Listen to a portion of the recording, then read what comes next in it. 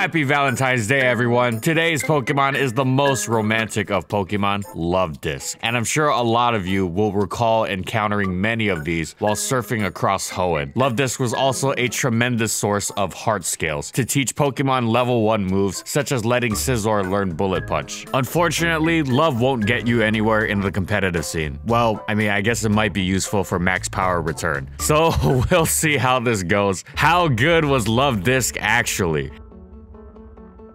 And in this video, we'll be going over these competitive formats.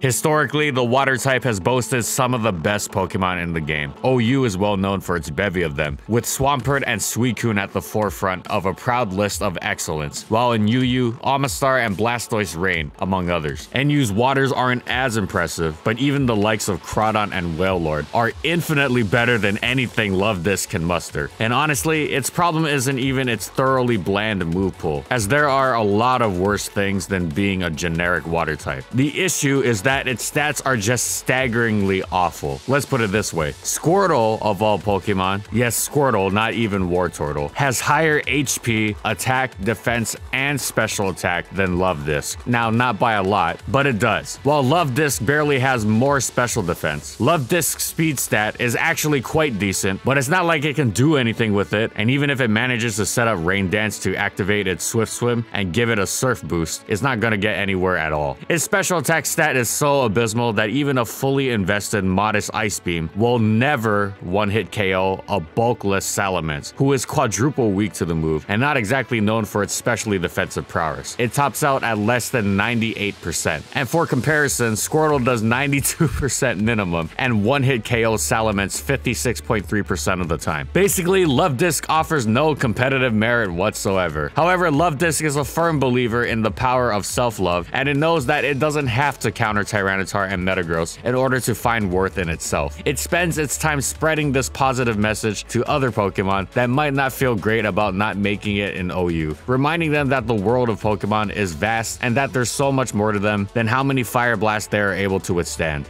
Generation 4 brought some serious power creep, and all Luvdisc got in the transition was Aqua Jet and Brine. Now, in theory, that makes for a cool set alongside Toxic and Protect, and with some entry hazard support, you can stall the opponent to half health, hit them with a double power Brine, and then attempt to put them in poison range with the follow-up Aqua Jet or something. But in reality, it was still Luvdisc, and its appalling stats would let it down no matter what its move pool was. This was a Pokemon who had most stats pale in comparison to Totodile after all. Even NU once was more beyond Luvdisc's reach, with new Pokemon such as Floatzel running around. Even the most thoroughly average milquetoast waters such as Lumineon and Fione were endlessly superior to Luvdisc. Not that this bothered our heart-shaped friend in the slightest, of course, as it was too busy being enamored with the addition of Captivate to its move pool, solidifying its place as the true master of all things lovey-dovey and making it the go-to for any Pokemon with the lovesick blues. Luvdisc could also make use of its access to bounce to successfully repel any unwanted advances, which was useful for it and its friends alike.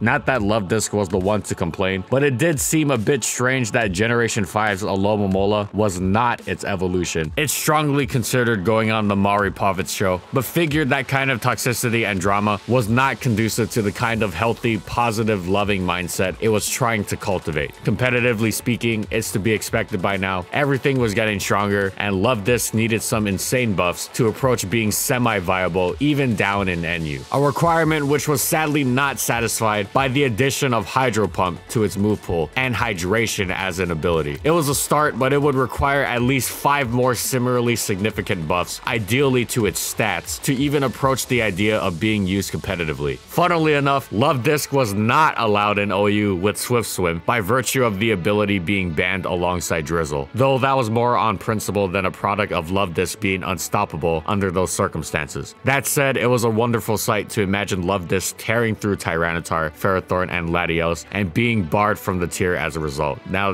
that'd be pretty funny, if only it were true. And Luvdisc would laugh along with everyone else, but we all know that it's more of a lover of everyone having fun in honest competition, and other such wholesome ideals. Competition aside, Luvdisc's personal life was getting better than ever, as its new access to Scald allowed it to light the sky with a hunka burnin' love, which made for many groovy nights as Luvdisc and its blue suede pals boogied on the dance floor. Generation 6 brought about a metagame where Pokemon got bigger, stronger, and flashier, leading to constant changes as everyone tried to figure out how to handle them. However, this wasn't enough to sway Luvdisc, who had a distaste for Tinder and hookup culture since it firmly believed that beauty was skin deep. It urged its friends to not go too crazy over Swampert, no matter how buff he was with his megaform. Luvdisc didn't get anything itself, so it's no surprise that it wound up and remained unviable even in the new lowest tier, PU. Not that it minded too much, of course, it was mostly busy being happy about hashtag Luvdisc wins. It also gained the move Confide, as it was finally ready to open up and be vulnerable to those closest around it, fully placing its trust in them and becoming happier as a result. The new generation came and it was the usual whatever. Everything was stronger. Luvdisc didn't get anything, so on and so forth. It's not a Gen 1 Pokemon. Except this time it didn't end up in the lowest tier because there was officially a new place for Pokemon unviable even in PU, which is called untiered. I'm sure you've heard me say that a million times already. But without the distractions of the competitive scene, Luvdisc was free to focus entirely on itself, and the results saw it happier than ever. It's not one to kiss and tell, but some rumors say that it was finally comfortable enough to start using Lucky Chant, warming the hearts of all its friends who only wanted the best for it. After all, who deserved love more than Luvdisc?